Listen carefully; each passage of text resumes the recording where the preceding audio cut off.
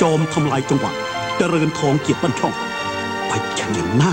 แหวกคิวไล่ล่าไอ้หนูพุทธสองชาญชัยสอธรรมรังสีสดเป็นเมด่วนจากลุมพินีสู่พี่น้องชาวไทยสวัสดีครับท่านผู้ชมที่เคารพครับมวยไทยสถานโลกเมด่วนจากลุมพินีวันนี้ด่วนจีจริงๆไม่กี่ชั่วโมงที่ผ่านพ้นมานี้เองครับเราตัดต่อกันในถึงเวลานี้แล้วครับใช้เวลากันถึง12ชั่วโมงไปพบกับรายการมวยศึกแฟร์เทครายการมวยที่การจับตาและกำลังแปลงขึ้นมาเป็นอันดับ3ของลุมพินีที่ทำรายได้อยู่ในขณะนี้ถูกทำลายจังหวะกันนะฮะจอมทำลายจังหวะคือเจริญทองเกียรติบ้านช่องเมื่อกี้ที่ท่านเห็นนะครับครับมวยคู่นี้ดูกันอีกรูปแบบนะครับท่านผู้ชมที่เคารพเป็นมวยคลาสสิกเป็นมวย IQ 180นะฮะอดีตยอดมวยชาญชัยสอธรรมรังสีได้ฉายาว่าพุทธสองเป็นฝ่ายน้ำเงินแล้วก็คุณเป็ดเจริญทองเกียรติบ้านช่องที่ปักกางเกงอยู่นั่นนะครับเป็นที่ทราบกันดีอยู่นะฮะเป็นคนที่ใช้ศิลปะมวยไทยได้อย่างเต็มร้อยจริงๆนะฮะแล้วก็วิชาป้องกันตัวเล่เหลี่ยมหลักมวยนะฮะทุกสิ่งครบถ้วนดูการต่อยของคู่นี้ไม่ใช่มวยที่ดุเดือดตื่นเต้นเป็นมวยคลาสสิกนะฮะสวยงามนะครับออกซ้ายกับออกขวาเป็นมวยที่133ปอนด์แต่เป็นการรวดเร็วของนักมวยทั้งคู่จริงๆการออกอาวุธครับไปดูการชกของยกที่1และยกที่2เจริญชูมณีเป็นชื่อจริงของเจริญทองเกียรติบ้านช่องเกิดที่อำเภอทุ่งใหญ่จังหวัดนครศรีธรรมราชไปมองทางชาญชัยสอธรรมรังสีนะเด็กหนุ่มคนนี้วัย23ปีจากอำเภอปักช่องจังหวัดนครราชสีมานะครับเห็นชัดเจนฮะหลบอย่างนี้นะครับแม่ไม้มวยไทยไม่ทราบว่าแม่ไหนลูกไหนล่ะครับอย่างนี้ชาญชัยมวยขวาฮะเจริญทองมวยซ้ายดูภาพช้าๆกันฮะยกที่1ยกที่2รวมกันดูสมองนะครับลูกนี้โดนซ้ายทำลายจังหวะนะลูกนี้ต้องยกยังไงต้องยกด้วยนะครับจับไถเฉยๆไม่ล้มฮะมวยขั้นนะฮะปรมาจารย์ตักมออย่างนี้ปั๊บหลบยังไงหน้าหวาดเสียวจริงๆอย่างนี้1ที่2รวมกันฮะพอขึ้นยกที่3ราคาในตลาดของลุมพินีวันนั้นคู่ขี้สูสีกันมาโดยตลอดฮะยกที่1ก็เสมอทางชันชัยยกที่2ก็9-10นะฮะพอขึ้นยกที่3เจริญทองกลับมาเป็นต่อ5จุดต่อ4จุดนะครับวันนี้เป็นมวยจังหวะด้วยกันฮะวันนี้มาดูนักมวยทั้งคู่อยู่ในขั้นเศรษฐีชกกันนะครับเพราะชกมวยกันมาถึง7ปีเต็มๆนะฮะจากค่าตัวเงิน 200,000 กว่าในปัจจุบันยังต่อยอยู่ 100,000 กว่าบาทสำหรับเจริญทอง 100,000 บาทสำหรับชาญชัยในวันนี้นะครับก็ไปดูกันสิครับว่านักมวยระดับนี้นะฮะอย่างที่ผมกล่าวเรียนไปแล้วว่าระดับปรมาจารย์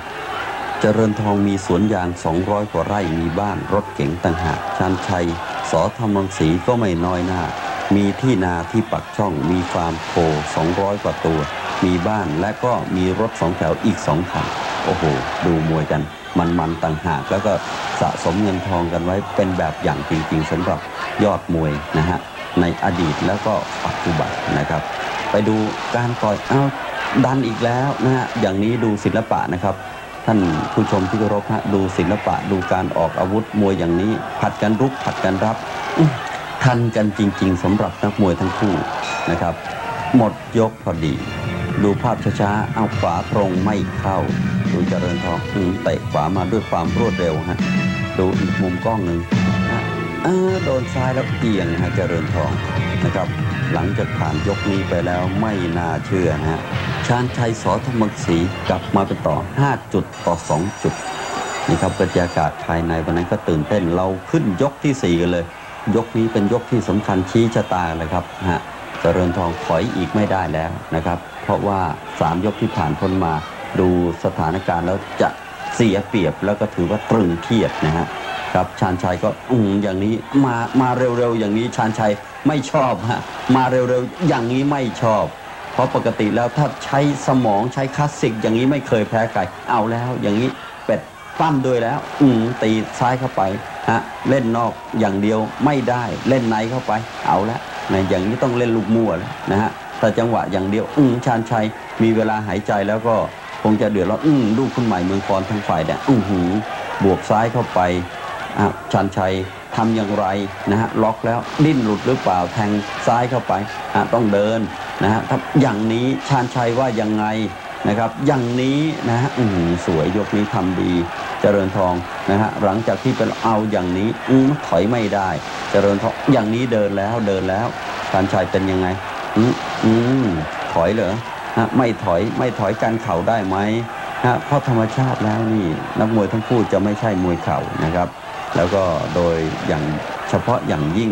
ชาญชัยส.ธรรมังสีนี่เป็นมวยที่ไม่ชอบมวยเข่านะครับมาเบรกนะ2 นาทีนะครับเดินเข้าไปแล้วเห็นได้เปรียบแล้วเจริญทองออกมาผมรับบ้างสิคุณบุกเข้ามาชาญชัยบอกว่าแหมต้องบุกแล้วกำลังจะบุกก็หมดยกพอดีครับเรามามองภาพช้าๆในยกที่4ยกที่ตัดสินกันนะฮะชาญชัยอย่างนี้เสียหลักแล้วนะครับ1 ลูกเข้าไปนะฮะจับมาเป็ดทำดีนะนี่ไถไปล้ม1แล้วโต้ไปสวยๆนะครับแล้วดันไปเสียทรงแล้วฮะชาญชัยถูกบุกมากๆอย่างนี้มาพอ4 ยกพอขึ้นยกที่5เท่านั้นเกิดการเปลี่ยนแปลงนะครับเพราะว่าเจริญทองกลับมาอยู่ตรง2 จุดต่อ1 จุดนะฮะจากสถานการณ์ที่เป็นรองมาโดยตลอดแล้วก็กลับพลิกมาเป็นต่อในยกนี้เอาละขาแกว่งอย่างนี้ในยกที่5จะเป็นยังไงนะฮะขาอ่อนไม่ได้นะฮะทีนี้กลับกันอีกแล้วนะครับชาญชัยกลับมาเดินบ้างแล้วนะฮะเจริญทองกลับถอยนะฮะมวยอย่างนี้นะครับดูทั้งรุกทั้งรับของมวยคู่นี้นะฮะระดับที่ผมกล่าวเรียนไว้ตั้งแต่ต้นแล้วนะครับในจะเสียเปรียบนะครับเพราะธรรมชาติของชาญชัยเห็นเข่าก็เหมือนเห็นระเบิดยังไงก็อย่างนั้นนะครับพอยกที่5ชาญชัยหนักใจที่สุดแล้วนะครับมวยระดับนี้กินเหลี่ยมกันนิดหน่อยหลบอย่างที่แม่เล่นเสียวเจริญทองนะครับแม่ไถนาเดี๋ยวนี้ไถอย่างเดียวไม่ได้ไถแล้วต้องยกเนี่ยเพราะการป้องกันหรือการเตรียมตัวของนักมวยในปัจจุบันกรรมการ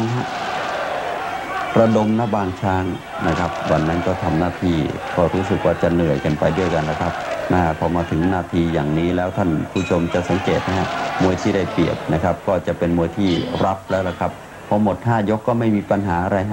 ประสบความสำเร็จอีกครั้งเจริญทองเกียรติบ้านช่องเป็นฝ่ายชนะคะแนนไปแฟนมวยคาดว่าไฟหน้าเจริญทองจะไปพบ